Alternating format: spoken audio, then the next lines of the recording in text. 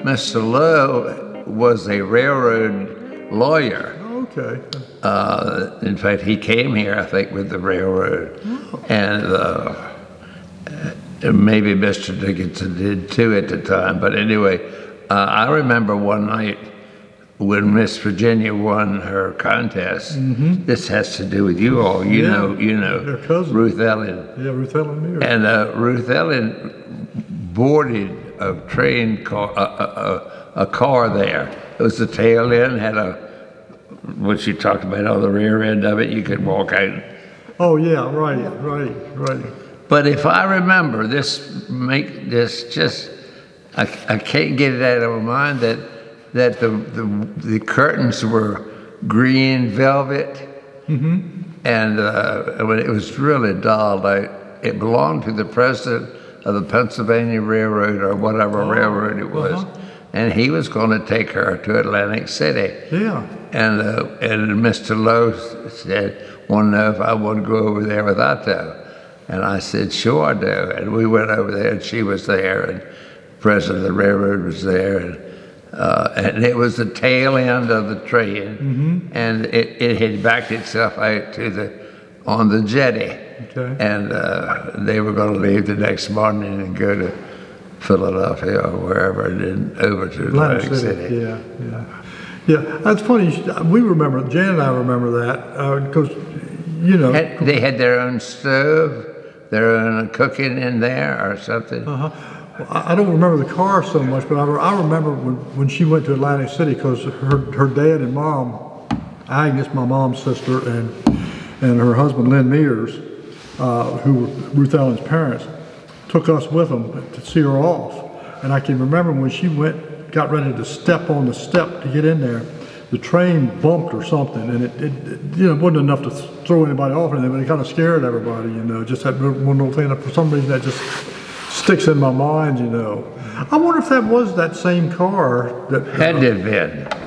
So that's how Ruth Ellen got to Atlantic City, was on the train? Mm-hmm. Yes. I didn't know that. You don't remember going to the... You know what I can remember? I can remember going over to the train station. Of course, Daddy's store was right across the street. Yeah. And going over and seeing Regis Etch's father was an oil man. And he'd have an oil can that had a nozzle on it that went so long. He was oiling up all the joints on the... Yeah. Huh. And a fireman. I know they had firemen back in those days that shoveled coal. Oh yeah, I think they still have the unions have it set up so they still have. I think they had that position. They had to keep that position, Yeah. for some of the negotiations or something. I don't remember what it was. So at that time, you enjoy or down near the bank? That when you said you saw him right across the street from you, was that when you all had the business there? Yes. What was the first part of this? I was just saying. You said he was right across. You could see him over there putting the oil on the engine bearings or whatever. Oh yeah. And I was wondering if that's where you were actually. That's where I was. He was right in the parking lot for the ferry. Yeah. Okay. Or the people who were waiting to walk on the ferry at the time. Yeah. The ferry was, I didn't pay a whole lot of attention to it, but I wish I had, but that was a big deal. Oh. Yeah, Juniors and I, we love going down there watching the ferry, riding on the Elisha Lee, my all-time favorite steamboat. We got a model of it over there. Marshield Hunt. Yeah, Marshield worked on there, yeah. He worked on there, and that was another gentleman. Yeah, Scoutmaster. Yeah, nice man. He was. I can remember going on an overnight trip out in the woods and going to the village's store and getting a pound of hot dogs. Could have gone to Uncle Henry's and got some beer. There you're talking. Was this in the Boy Scouts? Henry Warren. Yeah. He's related to you. Oh no, we just called him Uncle Henry. Yeah, you could go in there and get a bottle of wine or whatever. If you could reach the counter with your money, you could get whatever you needed there. I remember the Elisha Lee had a big glass window that looked down onto the engine room that you could see. You could see the engine moving when they were reversing and going forward. You know, it's hard to believe. That was I went across there with Kevin, my son Kevin, and they had an eclipse when we were halfway across. Oh, wow. Wow. It was sort of interesting. Yeah. Well, were you ever in the Boy Scouts? Oh, yeah. Okay, but Marshield Hunt, was he your Marshield Hunt was the man. Yeah, well, he was Scoutmaster. Mr. Drennan, did you ever know Mr. Drennan? I heard the name, but no. He had a house down on the beach, and anyway, he was a big scout man. He wound up losing one of his legs at the end of his life. Was he, did he have a daughter, Carol Drennan, or was that somebody else? I don't know, must have. Or was his wife named Merrill Drennan? She worked for the doctor. She was a doctor's nurse over here at the dentist worked for Dr. Bloat also. Yeah. Doesn't ring a bell. You know one thing, Patty McCluskey, Patty Spencer, she told me one time that Dr. Stevenson's wife tried to commit suicide by inhaling insecticide. Did you ever hear that? No, never heard that. Patty had a lot of stories. Oh yeah. I don't think we heard that one in our. Well, she wouldn't say that. No, she was very, very proper. She like. Are you on? Am I on? Changing the subject just quickly, just for a second. We were talking about the ferries and all. Right. All of these models you see in here, every one of them, except maybe one. You know who built them? Stringfellow. Martin Stringfellow. Yep. Yeah, he was a talented boy. He was, and he loved the ferries. He used to talk about getting on the ferries, and he said, like on the Elisha Lee, he used to talk about there was a window there, and you could look down and see the engine running, you know. Yeah. And his brother, or no, Lindsay, I can't remember, one of his family told me, said when they went across the bay, Martin stayed there at that window the whole time.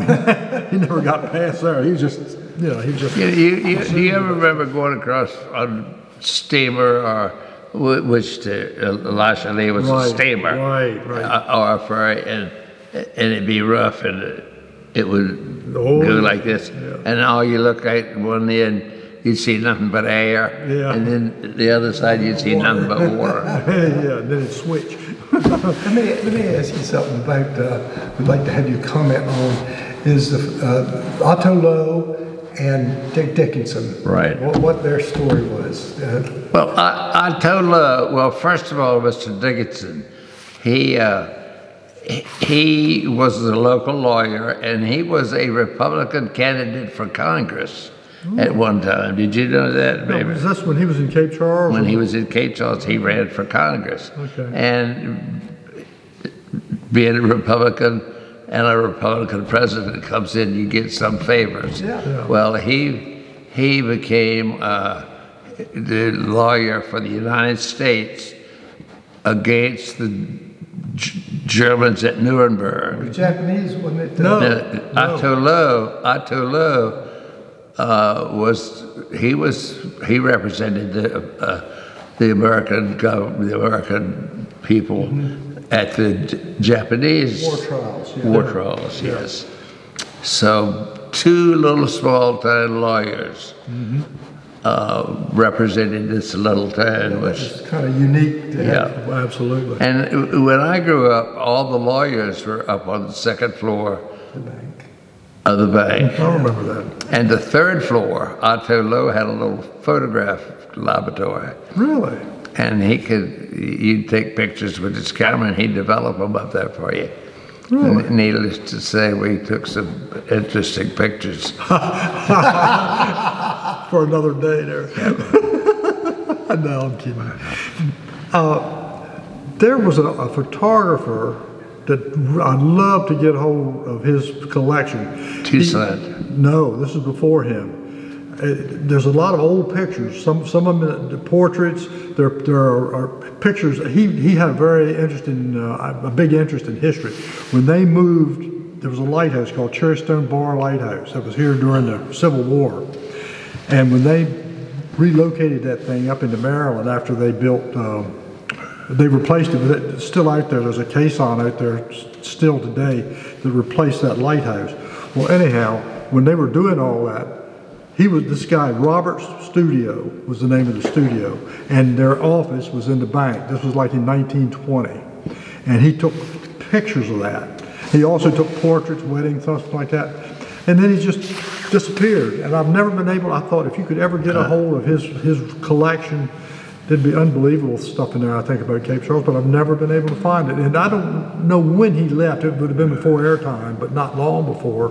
But I'm wondering if Otto Lowe took over that office that he had, because that's where it was in the bank. You know, this goes through my mind, and people will tell me, I'll start talking about Cape Charles and the fact that I have a love affair with Cape Charles, always have. It's the greatest place in the world as far as I'm concerned. But they will ask me, what's so special about Cape Charles? And I can't tell you, except it was Cape Charles. The way you grew up here. I grew up here. The life that you've had growing up is my take on it. You know, you couldn't have had a better place to grow up. But you know what? There are lots of little scenarios that I think about. One is that if you were from Cape Charles, you were a member of a fraternity. That you could be in California and say, "I'm from Cape Charles," and you could say, "Where?" Honestly, it's amazing how many people like Cape Charles. Yeah, well, of course, a lot of people travel through here. You know, back in the day, railroads. You know, this is sort of like nothing. It really is nothing, because she just before she died, she threw them all away. My sister Dorothy. Did you know my sister Dorothy? No, I didn't. She was older than Barber. Did you ever know Barbara? I remember her vaguely. No. Dot was 8 years older than me, but she worked in Daddy's store, in the restaurant part of it, and she used to save matchboxes from everywhere. I mean, you'd get one from California or whatever, and she had several, more than several. She had maybe 4 shoeboxes full of. Anyway, I always wondered who was in there. In fact, I wonder sometimes what general or what movie actor or whatever has passed through. Yeah. I mean, who would have ever believed that Willie Hop or Babe Ruth or ever passed through here? Yeah. Well, they did. You knew that, didn't you, or not? Or I mean, I don't. But I was thinking, did Babe Ruth ever pass? Did you ever see Babe Ruth or pass through? No, I never. Oh, I didn't see him pass through. That was a little ahead of my time. Did you ever see any big baseball names pass through? Oh yeah, Benchy Dishroom. Benchy somehow or another didn't have a boy, and somehow or another he took me under his hat, and we used to go to ball games in Philadelphia. And this particular time I'm talking about, we went to see Philadelphia play the Yankees. And the pitcher for New York was a guy named Bob Porterfield. And Bob Porterfield had pitched over here. Really? The year before.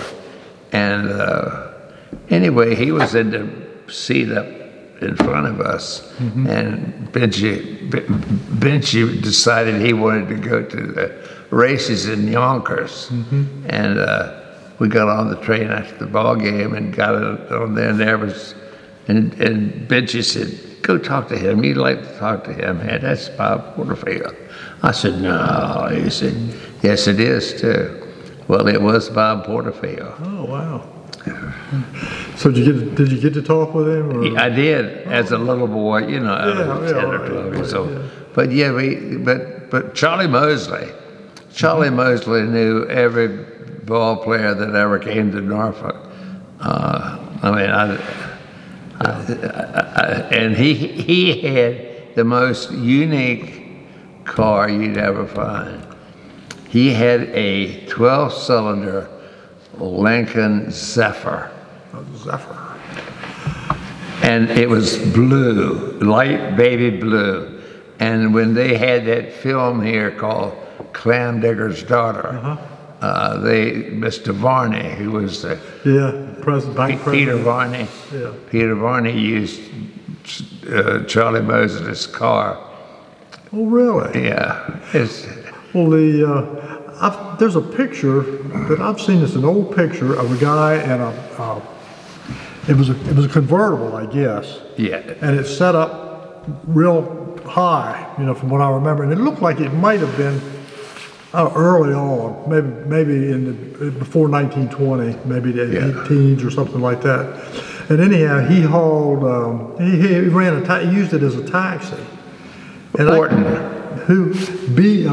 What was his name? Mr. Orton? Mr. Orton. Now Charlie Mosley married Mrs. Orton's daughter. Okay. And they lived next door to the Baptist church on Randolph. Yeah, I remember that. Only in Cape Charles would you know stuff like that. And Johnny Golfkin, didn't he live near there? Johnny Golfkin lived on Tazewell. Okay. He lived back, and his sister was Miss Baker. Yeah, made candy apples. And she made candy apples. Yeah. Somewhere along the line, I had said that she liked chocolate and one other brand, but she also had cherry candied apples, and we'd go by we'd go by her house. Caramel and what?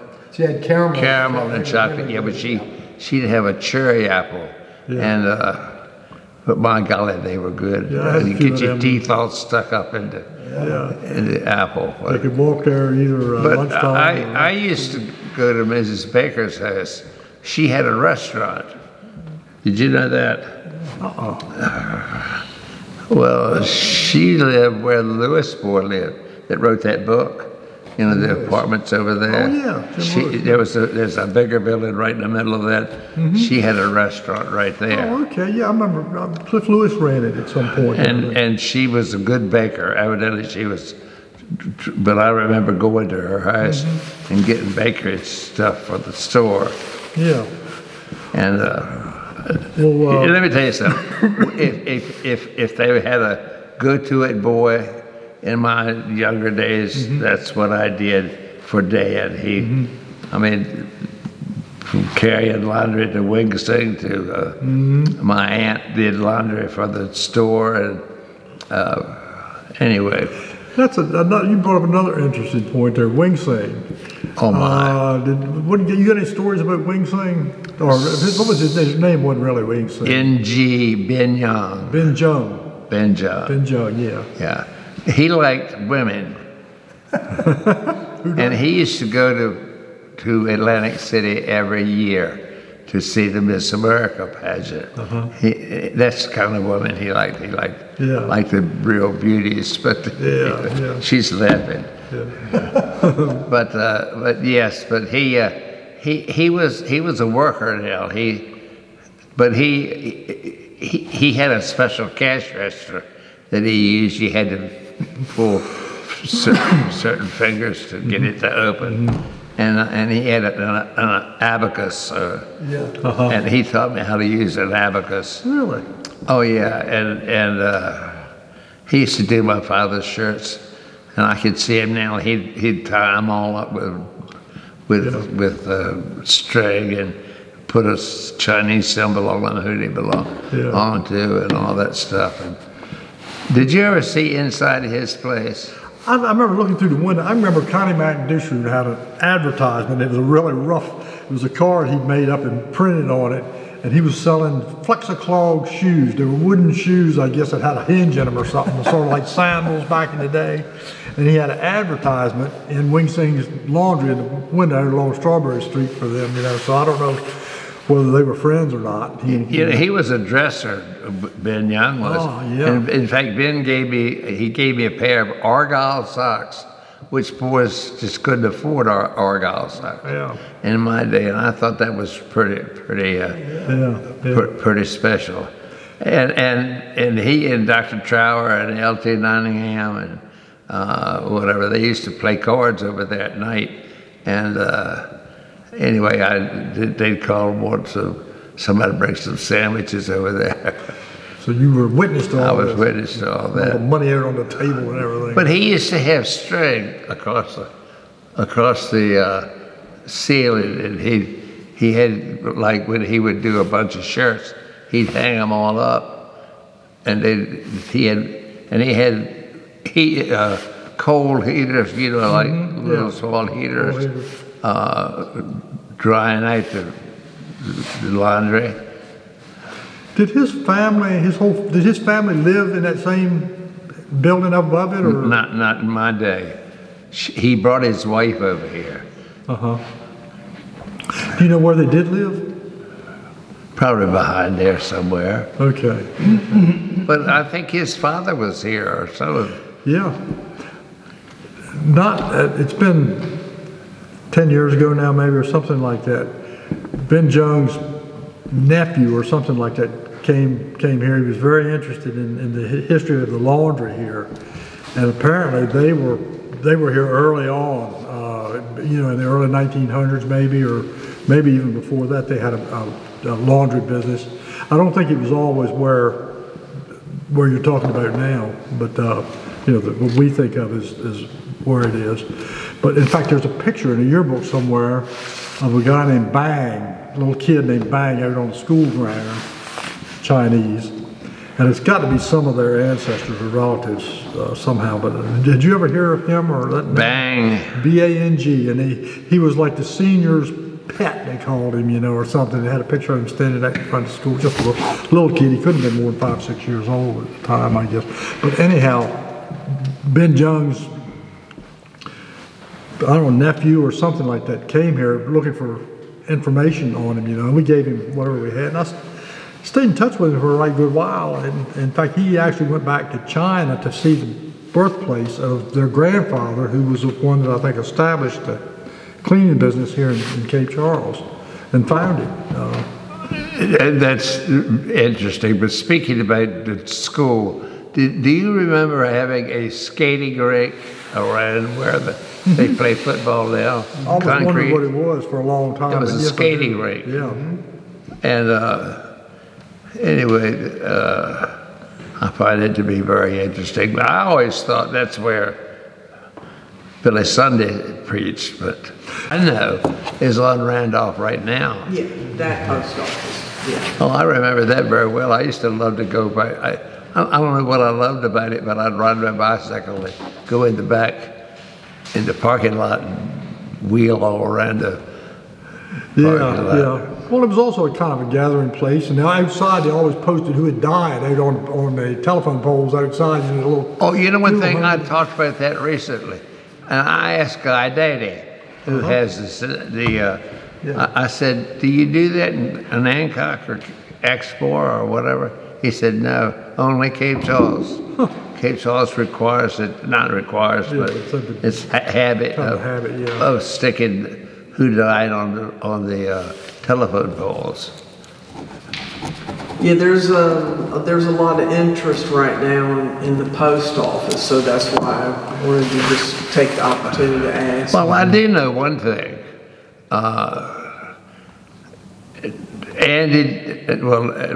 Dick Dickinson, who was the lawyer in town, his sister, they were from Stanton, I think, but his sister had been married and divorced, and she was working for a dentist in North Carolina, and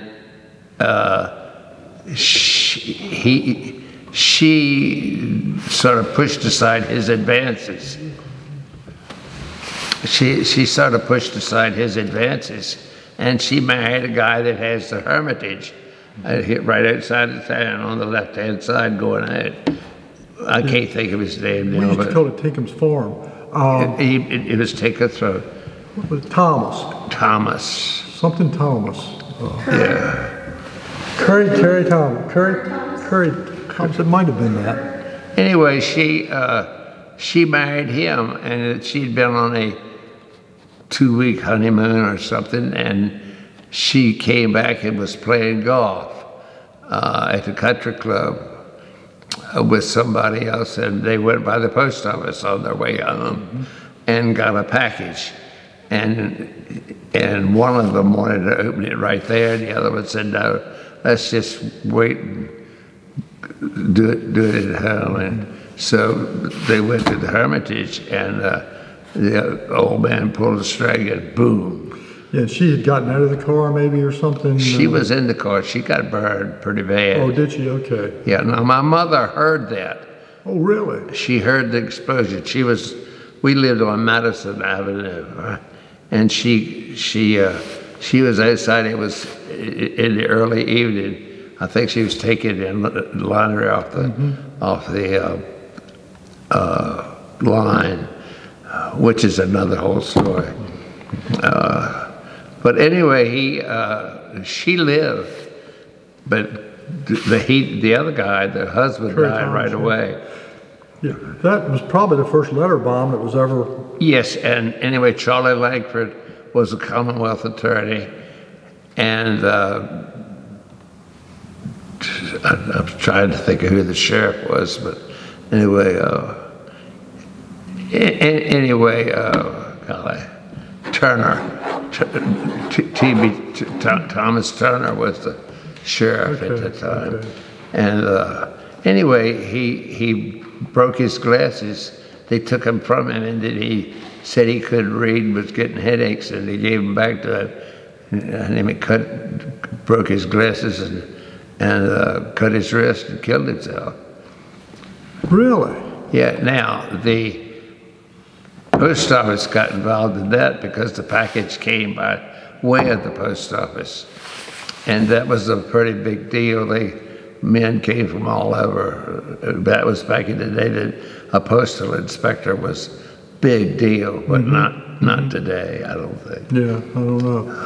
So this was all, was this somehow related to the bomb thing? Yes. Okay, I'm trying to.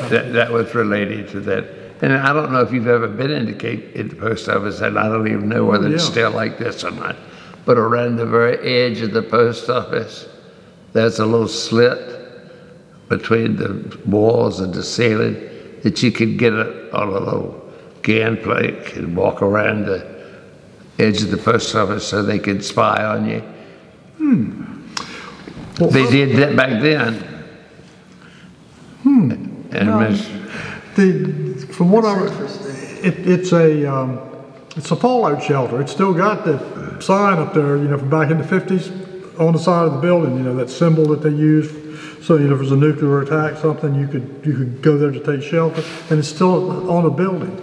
But I think when they built the building also, I think at the time Cape Charles was a place where you registered boats, I forget, a port of entry or something. Port of entry. Yeah. In fact, Mr. Dickinson was the head honcho for the port in Norfolk. Okay. At one time, at just about that time. Yeah. And but they built a room to accommodate that in the post office upstairs. And right. Steps. I've never been up there, but that's what they tell me. That's what I'm interested in, because I understand that they built showers and so I was wondering what the use was of the upstairs. I think it's probably, I'm guessing, but I think it's probably in case inspectors wanted to come and stay all day. They had a place to go to the bathroom and whatever. But I remember that right next door to it, there was a guy that lived there named Robbins. He was the town police at the time. Oh, Stanley Robbins? Maybe. I can't think of his first name. Yes, Judy and Mary's dad. What years are you thinking this was? I'm talking about 50. He was a cop somewhere in the 50s, I think, but I don't know exactly when. But Stanley Robbins, 49, 48, 50. It might have been that early. I don't. He was tall and lanky. Yeah. Yeah, that's who it was. Nice looking man. Well, his wife Dorothy was a pretty thing too. Yeah. She was yeah. Doing this, you talking about your mother was a Telephone operator. This telephone operator. I used to cut from the kindergarten through the telephone operator and go talk to the women in there. But they had one of the prettiest women that ever lived. She was a Scot. They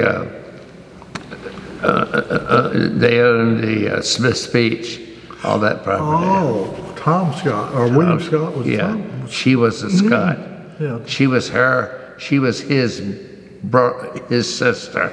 Okay.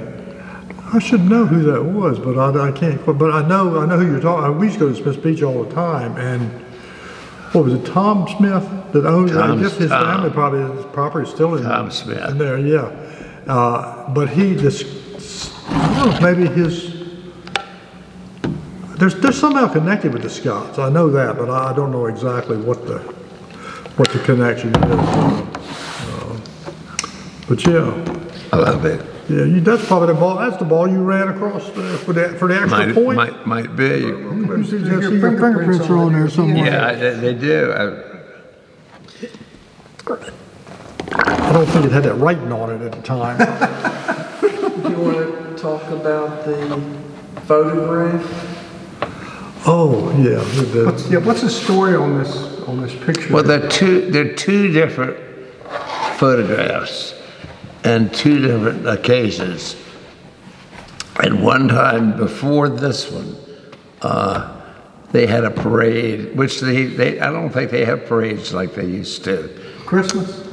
Did they have a Christmas? So this was Easter. They had an Easter parade, and I played Jesus on the back on a convertible.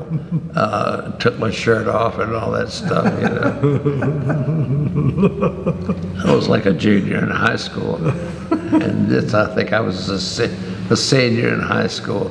That's when I played Santa Claus, handed all the candy out to the little kids. Is it because you look so much like Santa Claus? Yeah, I don't know about that now. You're like a Santa Claus, starving to death, Santa Claus. But you know what? Now, of all the things I'm telling you about, I was a good boy. I was involved in a lot of stuff, but I was a good boy. Yeah, I agree. I think you were. I mean, the things that you've experienced and done wouldn't have happened to some kid that was like breaking windows and acting stupid all the time there. I mean, Hugh, there was a guy who used to work for the post office. Hugh Roberts. Hugh Roberts. Mm-hmm.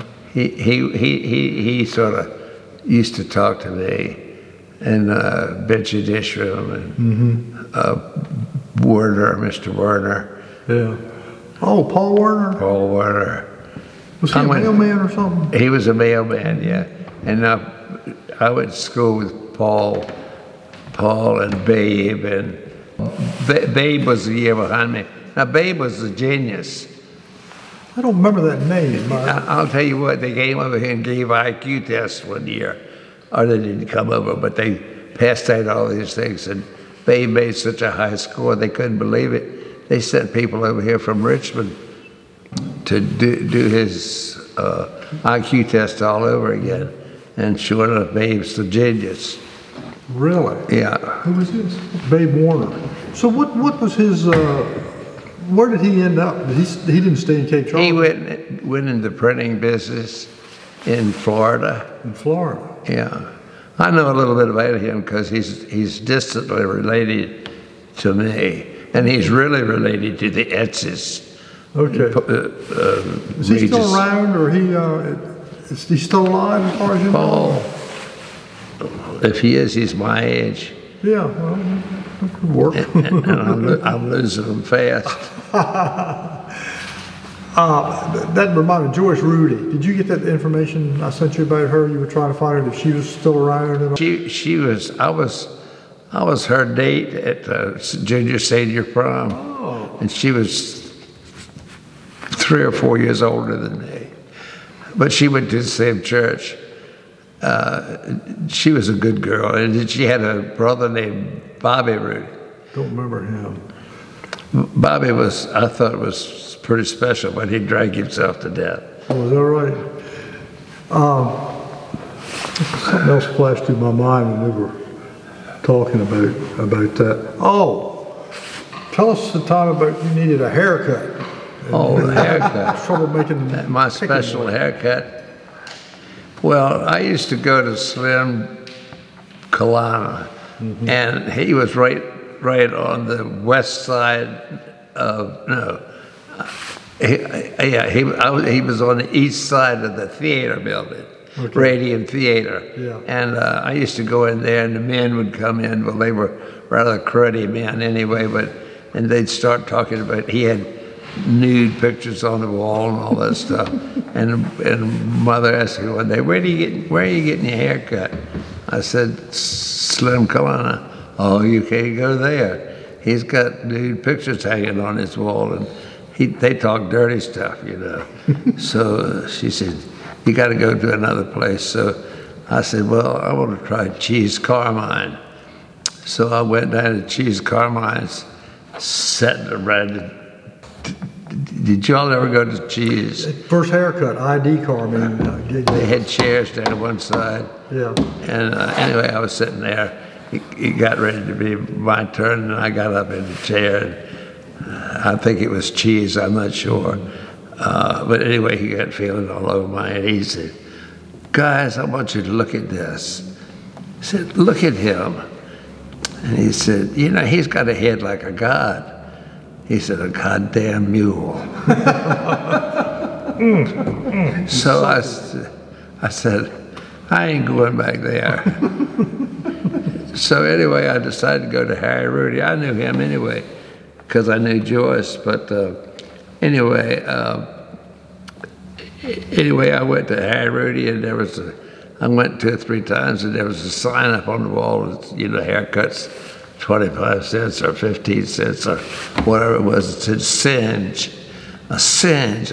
I asked him what a singe was. He said, you know, we burn the edges off your hair. I said, I want a singe. So, how old were you? I was about 11, maybe 10 or 11. He singed my hair and burned it, burned my skin. I said, I ain't going back here either.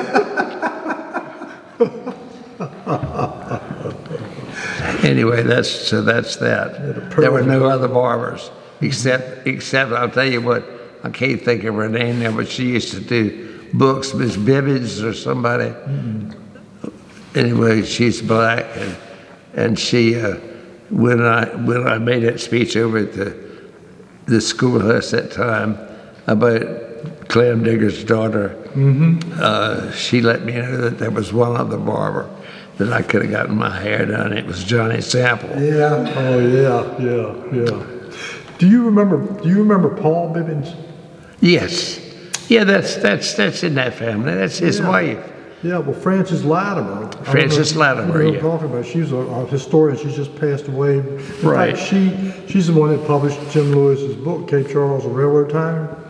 And so I got to know her fairly well. I really enjoyed visits with her. She was a smart woman. Yeah, but anyhow, her father, I can remember when we were kids, Paul Bibbins, would come through town, and he had either a cart or I think he had a pickup truck.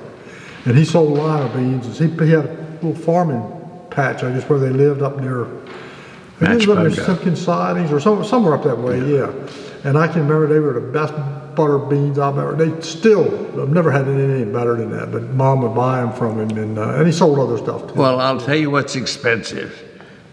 Well, everything's expensive anymore. Yeah. But that little guy as you go into Machipungo on the right-hand side. Oh, yeah. Yeah. Best strawberries. Yeah. I've gotten cantaloupes there too. And if you ever want to make strawberry preserves, they'll do it for you. Oh, is that right? Oh man, they're good strawberries. Yeah, no, my wife can tell you that. Anyway. Talking about you. Yeah. You know one thing, there's so many stories and so little time. Well, I could talk for a year. Yeah. Really. In fact, I do. I talk all year. Well, you know what I wish I would do is every now and then a thought will pop into my head about something, and I wondered what happened to this person or whatever. And dummy me, what I should do is sit down right there and make myself a note. Ask Lloyd Kellam, does he know blah, blah, blah, blah, blah. because you're the go-to person as far as Well, I'm concerned. I am now, but maybe because I'm the last one standing. But no, Did you know or remember John Van Ness Moore, J.V. Moore? He was in the early real estate and had the big house on Bay Avenue. I don't know him. he was, I think, yeah, there's one picture of him I've seen, and when a bunch of Cape Charles dignitaries went to Philadelphia, they launched a tug named the Cape Charles, and he was one of them in that picture. You know, this may run this thing out, I don't want to, but I'll tell you, it's an interesting situation out of this little town, and that is that Carlisle Nottingham was the, you know him, was the postmaster somewhere, Eastville, Matchapunga, one of them. But anyway, about the story of him leaving his ring, the Germans were coming back to take his prison camp, and he escaped, and he escaped so fast he left his ring in his pants. And lo and behold, 50 years later or 40 years later, he was going with Elizabeth Ballard, who was one of the Ballards. Anyway, some kid found that ring and was smart enough to write Cape Charles and get his name and address. And the Air Force flew him over here because he had escaped and whatever. And anyway, he had parachuted in Germany some kind of way and landed on a church. And I think he died, injured his leg. Injured his leg, but anyway, that's one story. But the Air Force saw him. He made several speeches all over this, you know, finding his ring and finding who he was and all that. And anyway, I was telling my cousin, who was a Bennett, one of the 4 boys that my father had raised. Pete Bennett was the postmaster for Newport News, and I was telling them this story about Carlisle. Now Carlisle was from Cape Charles, on the beach. His father was a doctor. Okay. What do you call him? I can't tell you anything you don't know, and that's about the truth. Yeah, he was C.L. Nottingham. C.L. Nottingham. he was also what do they call him, the person that, you know, when somebody's killed or something, they do it. He was a coroner. I think he was a coroner. Right. Carlisle's father was. Had a pretty home, had 2 columns on it where he lived. But anyway, I was telling him about this, and his wife was with him, and she said, tell him about you. And I said, what did you do? He said, oh, I didn't do anything. He said, I was stationed in New Mexico or somewhere, and I was getting ready to go overseas, and said, I had one more night out on the town. We were going to go to California, and I didn't have any money. So he said, the only thing I had was a watch. And so he said, I pawned my watch, and or tried my watch and sold it or whatever it was. And he said, so I have seen it. But he said, you know what? He said, I had a guy that came in from wherever it was in California, came in the post office, and I was telling him that I had been in that town. He said, and he told him about his watch. And he said, the guy said, oh, that's sad or something or other. And he went home, came back, and next day came back, he had his watch. He had turned in his watch to him, and he had his name in the back of it, which I find in a small town like Cape Charles. Yeah. Now this was Carlisle you're talking about? No, this is my cousin. Oh, your cousin. His name, they called him Pete, but his name was really Ralph, but they called him Pete. Oh, okay. Wow. So did he gave him back the watch, or? He gave him back the watch. Okay. Is that still in the family somewhere, do you know? Yeah. Or? I don't know where it is now, but he had 4 brothers. He had 3 brothers, 4 boys. All of them joined the military, and my other aunt, all of them joined the military. Everybody in my family were in the military except my father, and he got deferred automatically because he ran a business. And sort of strange. Elton Bennett, is that the ones you're talking about? Elton Bennett was one of those boys. Is he still alive? He died. Did he? Yeah. But I got to spend some time with him before he died. Yeah, he was an interesting guy. Getting back to the story about the high school ring, the Air Force made if you can find it, you can probably find it on YouTube about that. He tells that story that you're talking about. I think I've got a copy of the video home or something, but I went down, he presented that, I think it was a Lions Club meeting or something they had down at the America House. This has been 15 years ago probably.